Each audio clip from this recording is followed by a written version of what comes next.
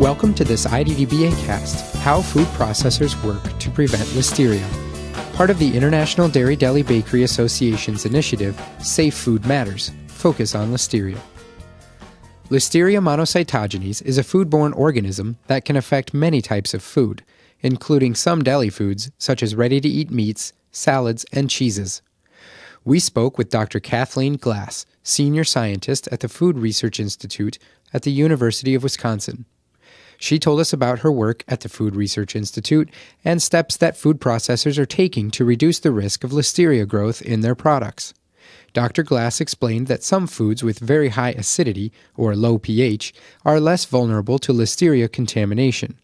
Manufacturers must be especially vigilant about protecting foods with low acidity, or neutral to high pH.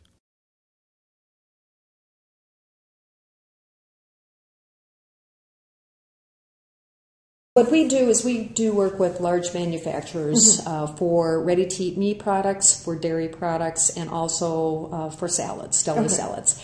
We have a pretty good appreciation as to what are going to be the critical factors that will allow Listeria to grow. We know that in higher moisture products that are more of a neutral type of pH, that Listeria, if they're on there and they're held at even at refrigeration temperatures for a longer period of time, we know they can grow. So what they're trying to do is put in additional hurdles, different types of intervention strategies, and the things that they have control over is by adding those antimicrobials or by somehow changing the formulation. So maybe they just add a little bit more acid, and that will help drop the pH sufficiently. That'll reduce the growth of Listeria.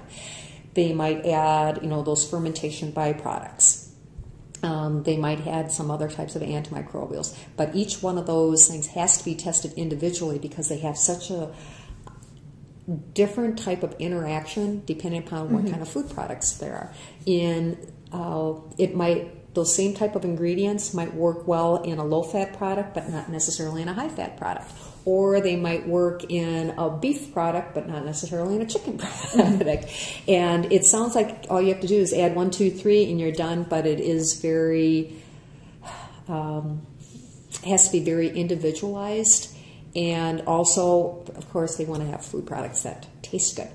So what they're doing, the manufacturers are doing, is trying to take their own responsibility in making sure that they've done everything they possibly can to make that food product safe through distribution. Then they're really hoping that whoever's at the retail level is also going to take the next part of the ball, and then hopefully the consumers will take that third part of the ball. Antimicrobials are an important weapon in the arsenal against Listeria contamination.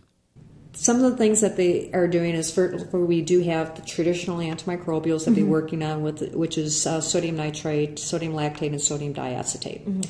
Then, because of the big sodium reduction initiatives that are going on, that's putting those antimicrobials at risk of being reduced, as well as salt, which is sodium chloride. So what we're looking at are alternatives to those sodium-based antimicrobials. And some of them are potassium-based.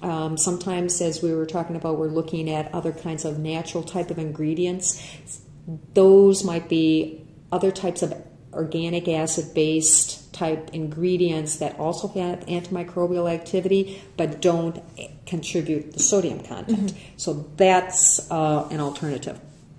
Other types of, like I said, those fermentation byproducts can also be sodium alternatives.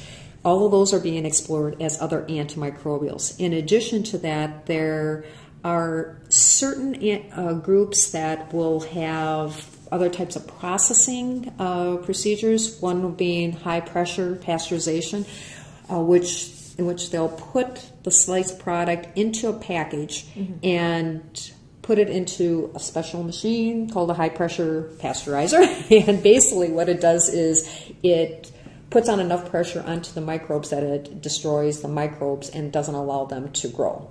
So if you destroy them, it's just like cooking them. Also, certain kinds of manufacturers, because they don't want to put the antimicrobials in there, they might put it in the package and basically cook it in the bag. Those are good if you've got an intact package, but once you get them into the slicers and you're going to potentially recontaminate it, you don't have any other safety value. Besides the sodium, potassium, and acid-based antimicrobials, there is another class of antimicrobials called bacteriocins. Bacteriocins are a natural byproduct of fermentation. What the bacteriocins will do is they basically punch holes in the cell membrane of the bacteria, and the contents leak out and they die. And because they die, then obviously they can't grow and reproduce. Manufacturers usually note any antimicrobials they use in the ingredients list.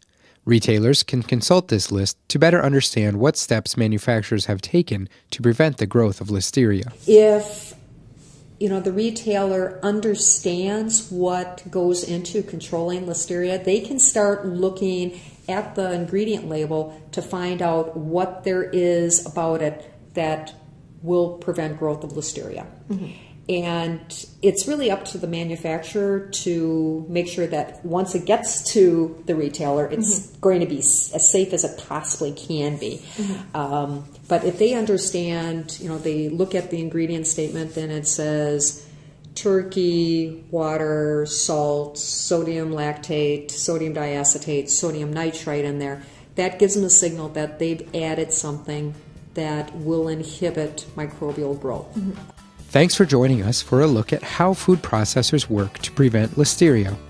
We hope it has helped you gain a better understanding of what the food industry is doing to prevent foodborne illness caused by Listeria monocytogenes. For more resources on IDDBA's Safe Food Matters Food Safety Initiative, please visit iddba.org/Safe Food Matters.